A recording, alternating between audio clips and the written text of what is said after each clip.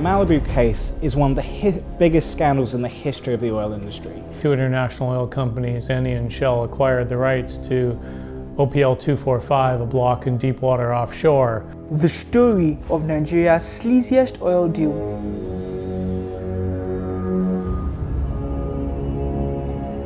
Andrew Obaje, then director of the Department of Petroleum Resources, was strongly opposed to the resolution agreement the federal government signed with Malibu and Shell in April 2011.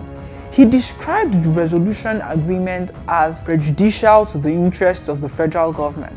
He questioned Eni's involvement in the resolution agreement and asked why Malibu should be paid when it had not fully remitted the price of the block, part of the requirements of the settlement reached in 2006. Obaje also warned the then Minister of Justice, Mohammed Adoke, of weakening the country's stance in existing court cases and opening up more case files. Andrew Obaje was a lone night watcher. Unfortunately, we should pray for the repose of the soul of Andrew Obaje. It's unfortunate that he is late now. That is one of the most crucial, outstanding Nigerian with enormous, wealth of knowledge in the oil and gas operation, and an upright, gentleman who actually stood up, when it was most crucial to be counted as not only a patriot, but also as a bureaucrat. The resolution agreement, from all revelation now and insight into some confidential documents that were leaked on by media houses, it's now clear that those resolution agreements were actually drafted for Nigeria, a sovereign nation, by the oil companies. It was a product that really did not emanate from either the Nigerian Ministry of Justice or the Nigerian Ministry of Petroleum Resources. And it was after the drafting and completed drafting of it that the Ministry of Justice under the control of Mohammed Adoke tried to get some measure of legitimacy.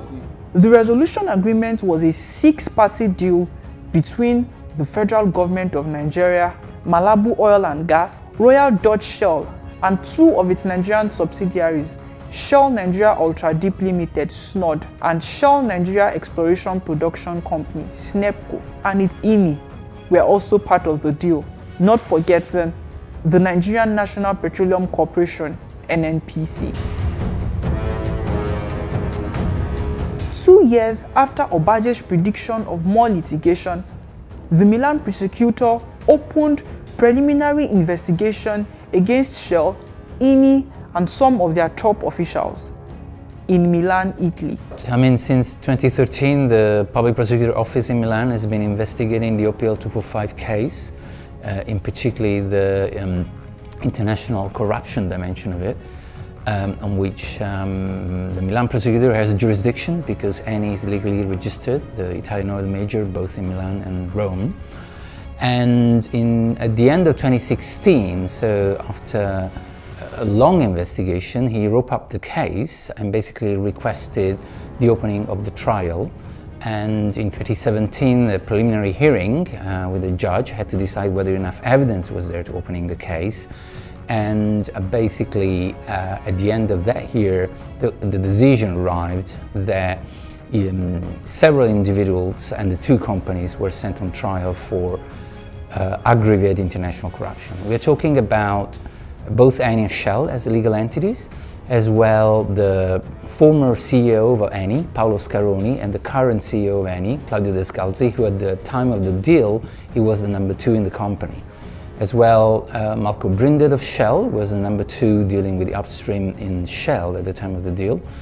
And then we have several managers of both companies, as well as relevant middlemen, both from Italy and Nigeria. And For instance, Mr. Abubakar Aliyu, I guess all the audience will know who he is, and similarly Luigi Bisignani, already convicted in Italy, and another middleman. So this is definitely an historical trial which started in Milan, and it's historical because it's the first time for Shell. Eni has already been on trial, the company has already been convicted, in particular a subsidiary controlled by the company, for the Bonny Island scandal that I'm sure all the Nigerians would remember. The investigation by the Milan prosecutor exposed a cache of mails between Shell Petroleum Development Company (SPDC), SNEPCO, their parent company RDS, and Eni. 2010 were engaging and considering a deal where, despite they had to call it a production sharing contract, in reality they were basically trying to formulate fiscal terms which were completely excluding the Nigerian government. What you might call basically a production non-sharing contract, because ultimately the profit oil was not going to the Nigerian government. Of course, this was a long negotiation. We know there were many players in this negotiation, but it's hard to deny that they were not aware that this was part of their negotiating strategy. They got it. I think this is definitely producing a damage for the Nigerian people, and so it's very important.